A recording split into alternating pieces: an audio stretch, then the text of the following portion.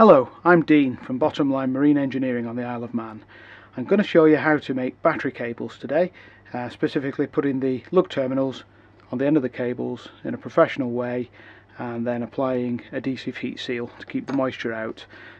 First point I would make is that a decent quality battery cable is a must. I like to use the tin coated, specifically for marine use.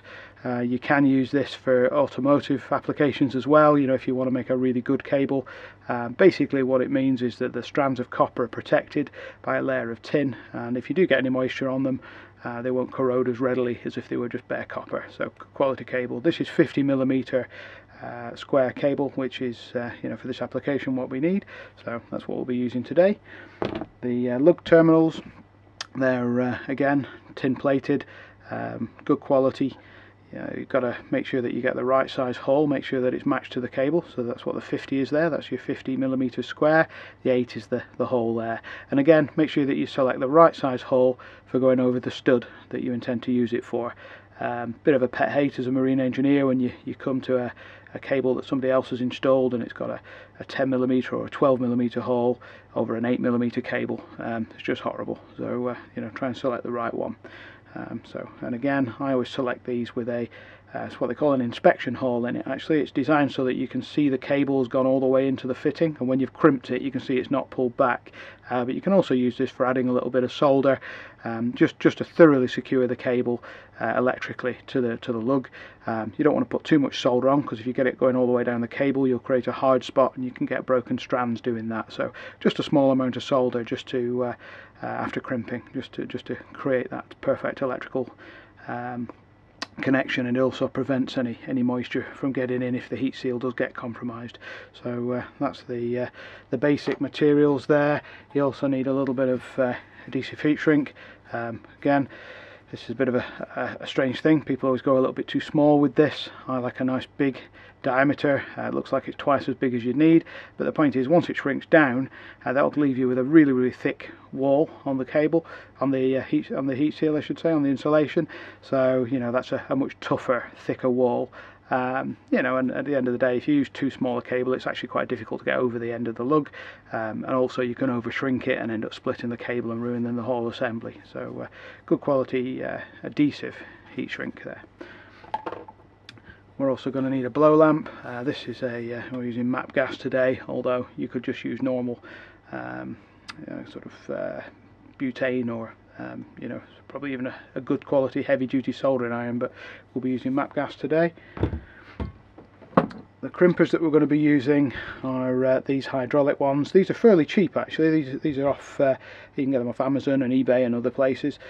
They're just, you know, maybe 30 or 40 pounds, maybe even less. You know, I've been using these for years. They're pretty reasonable quality considering that they're, you know, they're made somewhere in the east. Little point to note here, you might notice that these are the 35mm jaws, whereas we're actually crimping 50mm lug terminals here. So it just happens that these actually fit the 50mm lugs really nicely and give a very secure crimp. So you kind of do what works, and you know, just because it says 50 on it, don't assume that that's going to work for you. It might not give the crimp that you're looking for. So sometimes you've got to use your own discretion on these things. Going to need some solder. One thing I like to do with the solder, because I use this solder for lots of different things, so it's probably a little bit small for this application, but what I tend to do is I'll put a little twist there like that, and then twist the solder up. It makes a kind of a double core twist like that, and it just makes it a little bit easier. It's not everybody's method, but it's what I do, and that'll work really well for soldering the cable on. Also, decent pair of scissors for cutting the heat shrink,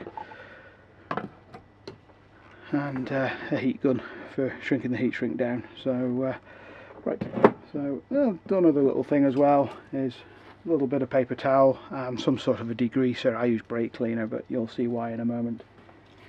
Okay, let's just clear the area.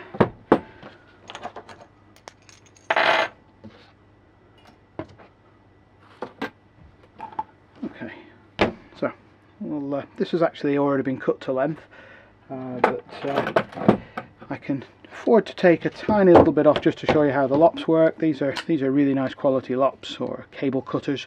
It's a good idea to keep these quite sharp. I sharpen these regularly using a little Dremel just to go over the inside of the blades there.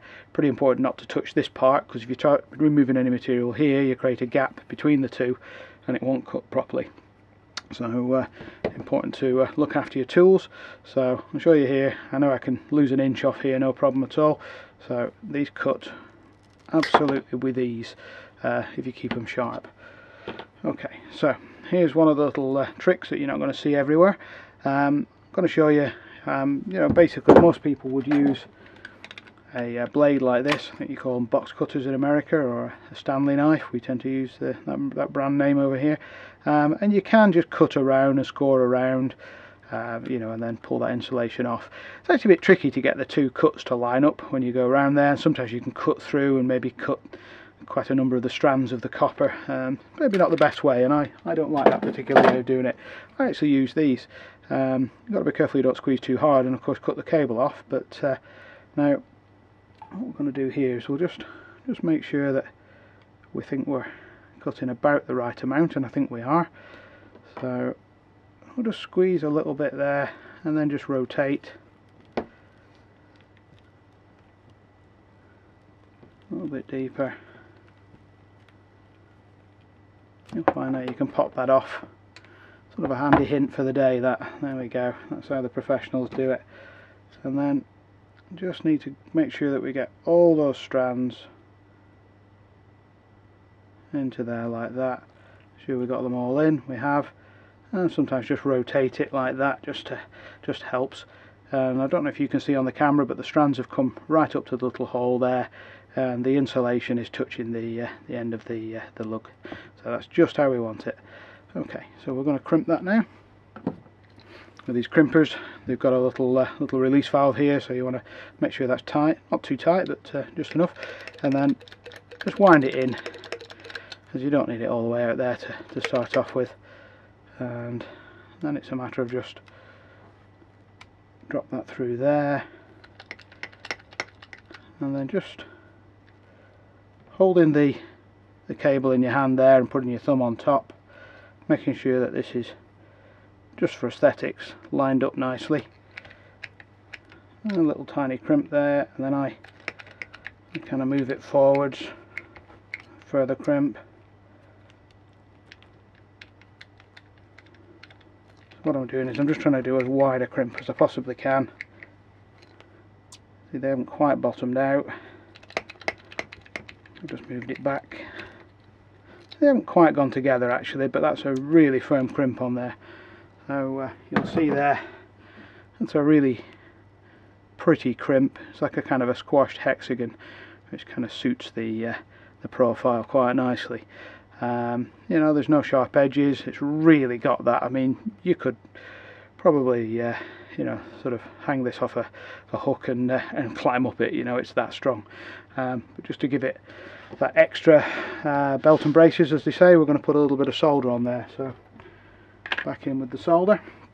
I'm going to try now not to set fire to my camera, which would be horrible, but we'll give it a go. Don't know how well this is going to work for you guys seeing this. I don't normally work backwards way around. That'll do. Okay, yeah, the camera's not going to get too hot there, so we just want to warm this up, heat it up. There's my northernness coming through there, I'm afraid. I hope everybody can understand me. And try not to catch the insulation like I just did there. And we're just going to warm that up. Just keep warming it until the solder flows in.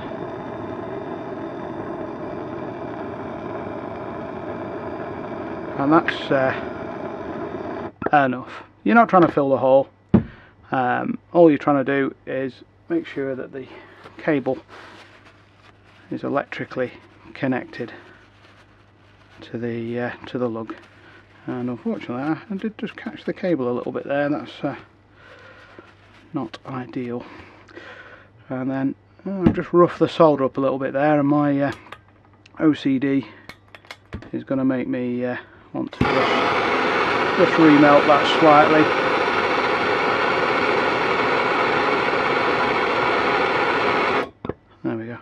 neater. Okay.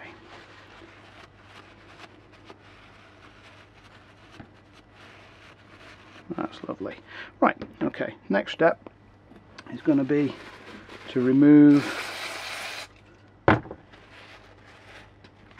the adhesive, sorry, the lubricant that they use when they extrude this insulation out, and that would actually over time work as a release agent on the heat shrink. So we're just going to make sure that that's nicely degreased. We're going to accurately measure out about 50 millimeters of heat shrink. If you don't believe me, there you go. How about that? 51 millimeters. So that's going to go on there like that. And I tend to try and go for where the little line is there. Try and get the heat shrink just on that line. Gently heat it. Don't want to try and do this too quickly, otherwise you will burn the heat shrink and make it go a horrible colour.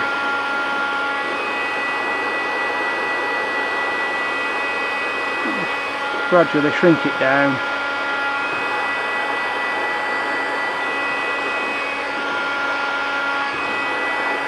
What you're looking for is you want to be able to see the adhesive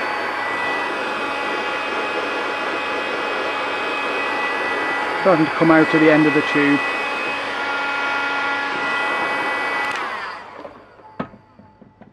And then you can see there the adhesive has come out, so you know that it's under pressure and it's forced all the air out and it's stuck all the way along.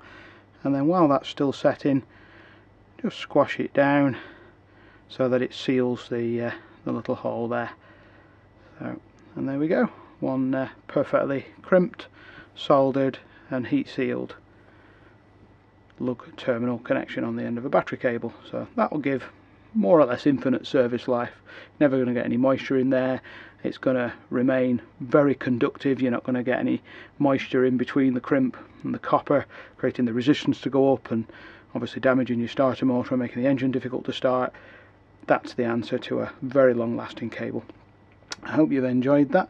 If there's any requests, anybody wants me to do any tutorials on anything, we do Yamaha engines, Mercury engines, Yanmar engines. We do electronics, Lowrance, Simrad, B&G electronics, NEMA networks, you name it, as well as standard electrical work there. So if you want to buy any of this stuff, we sell completed assemblies such as this. We do the separate lugs and the cable all on our website. I'm sure you'll find that if you Google us. Again, if you liked what you've seen, just if you want to click the subscribe button, and that should notify you when there's any more videos that we put up there, and you may find them interesting. So again, thanks for watching, and I hope you have a nice time boating. Bye bye.